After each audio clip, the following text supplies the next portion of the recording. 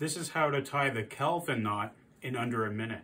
I like this knot because it can fill most collars. For this knot, you're going to be tying with the seam side pointing out.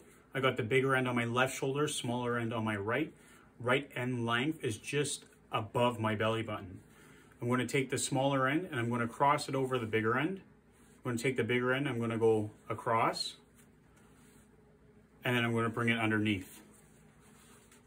And then all we have to do now is go across one more time. From here, you're going to bring it up. And then you're going to finish by going down that cross we just made.